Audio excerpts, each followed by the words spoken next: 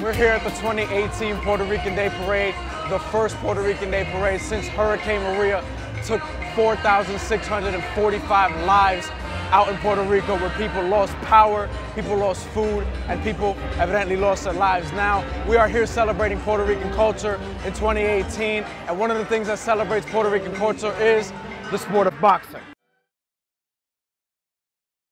New York City-born boxer Zachary Ochoa is preparing for his 20th career pro fight in his hometown of Brooklyn. The super lightweight comes from a Puerto Rican family and is knowledgeable about the island's storied boxing history.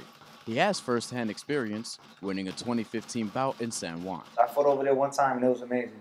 The crowd, the stadium, when you fight in Puerto Rico, the stadium and the Coliseum, the stadium shakes. And I never felt that before. And it was great. It was a great feeling. Was that one of your best pro experiences? Honestly, to me, it was one of my most electrifying events I've ever been at. And I fought on Canelo cards and everything, but it wasn't even a huge card. And it was just the magnitude of everybody just shaking the stadium, screaming. People are screaming. Right. You know what I'm saying? Ochoa hopes that his upcoming experience is as electrifying. His next fight will mark his first time ever fighting on the weekend of the Puerto Rican Day Parade. I mean, it's a great feeling, you know, that I'm gonna be fighting on Puerto Rican Day Parade weekend. You know, it's gonna be great, man, and there's gonna be a lot of my family's there. But he's not the only one excited for this moment. It's like a once-in-a-lifetime opportunity.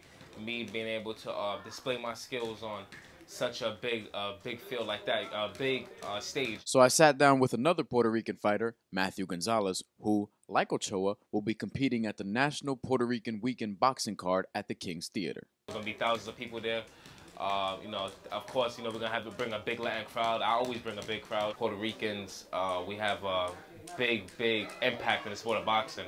You know, our background is remarkable, everything that we accomplished in the sport. For being such a small island, everything we accomplished, so it means a lot, you know, coming from that background. The 23-year-old Ridgewood, Queens resident is one of the premier prospects in the sport, and he recognizes that Puerto Rico's impact is unparalleled. The island has produced the most world champions per capita and over 60 different male and female titleists. And the birthplace of hip-hop, an even younger rising star is training to headline the main event. The most important thing for me as of right now, man, because obviously, you know, all the other Puerto Rican great champions done it, you know what I mean? Miguel Cotto, Trinidad. So it's like for me to be headlining my own card as the main event is a blessing. As the boxers train intensely for their upcoming matches, those in their corners understand the stakes are high. So my thing was now I got to make sure he don't get hurt. You know what I mean? So I asked him to box a little bit. He wanted to sit there and walk him down, but I saw the power wasn't there. This kid was a lot stronger too. So I asked him to box and move for me. At least worst case scenario, we'll lose on a decision. You know, he's too young to be getting knocked out. Kelly Richardson, who has been Ochoa's trainer since the fighter was 14 years old, recalled the Puerto Rican's only pro loss from over a year ago. Jenny Badillo, a USA boxing coach and owner of the International Boxing and Fitness Club in Ridgewood, New York, is also Gonzalez's fiance and will be back in his corner on fight night. It's a violent sport, you know, so it's, you guys see all the glitz and glam, right? But there's a lot of pain and suffering behind. I'm sorry. Like, you see them when they're bruised up. People don't see them the next day. You know, when they got the black eyes and the bloody noses. So my main concern is safety. You know, I want to make sure that he's okay.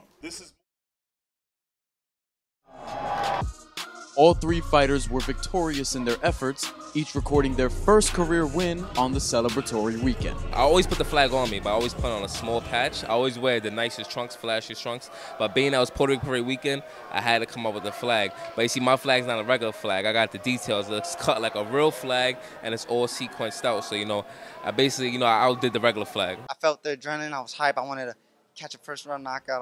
So I was just holding my shots too much and said, let my guns go. When I let my guns go, they look good, they look great. You know what I'm saying? He didn't do anything special in there. He just brought a good fight, which was something I really needed. So, and I want to thank him for that. Tough motherfucker. First and foremost, you know, my Lord and Savior, he gives me the strength, you know, and I ask him for the strength and to withhold everything, you know, that's coming, you know, my way, especially with the crowd and the people coming, you know.